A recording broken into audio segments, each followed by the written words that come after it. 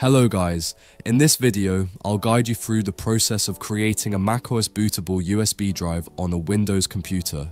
This method is new and works perfect for creating a bootable USB of any macOS version, whether it's an older macOS release or the latest one, all from a Windows computer. To get started, you will need just 3 essential things: a USB drive, minimum 32GB, HFS Plus tool, and Transmac software for installation. Now, let's begin by preparing the USB drive. First, insert your USB drive into your computer, then open your browser and download the necessary software for this process. We will download and install HSF Plus software for Windows.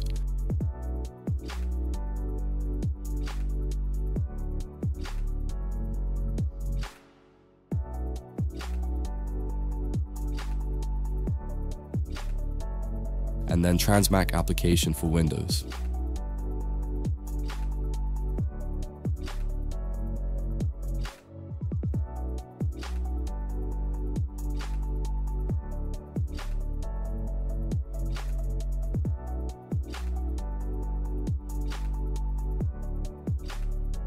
Once both applications have been downloaded, go to the download directory and let's proceed with the installation on your Windows PC to continue with the process.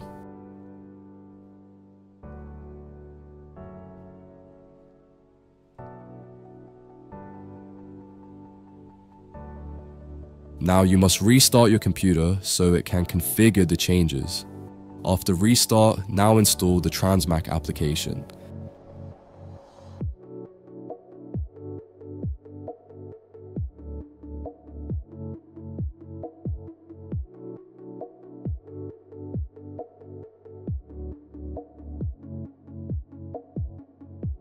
After successfully installing both applications on your system, launch the HFS Plus software first.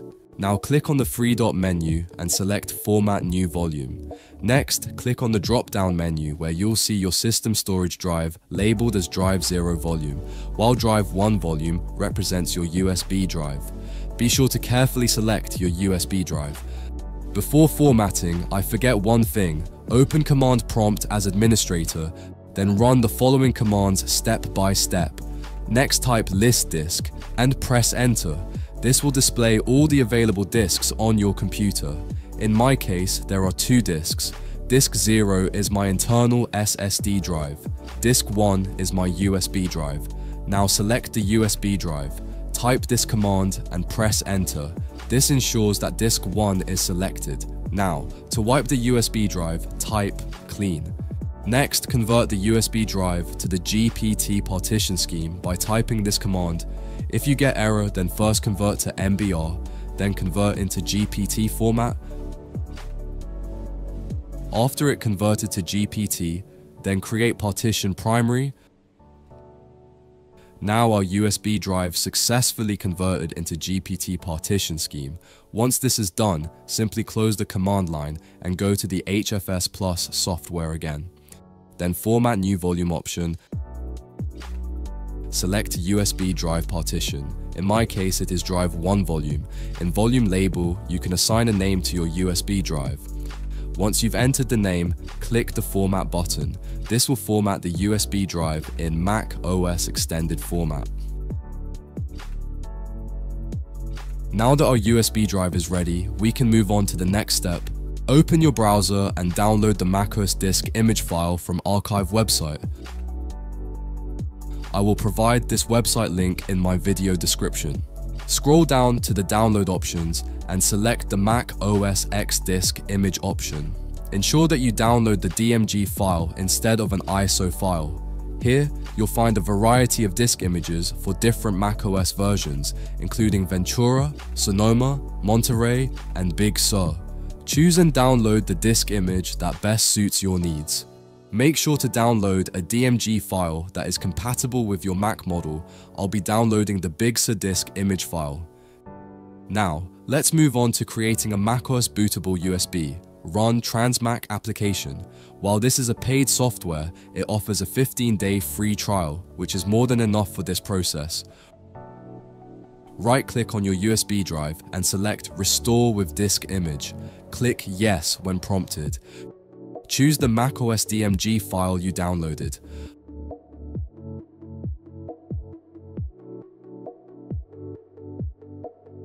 The software will now begin creating a bootable USB drive. This process may take some time, depending on the DMG file size.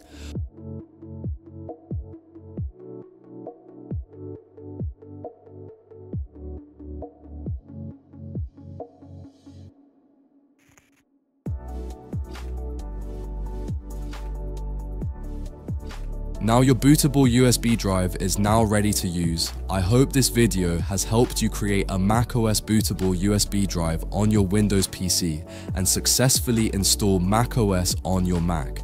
If you found this video helpful, please give it a thumbs up and consider subscribing to my channel for more tutorials. Thank you for watching, take care, and see you in the next one.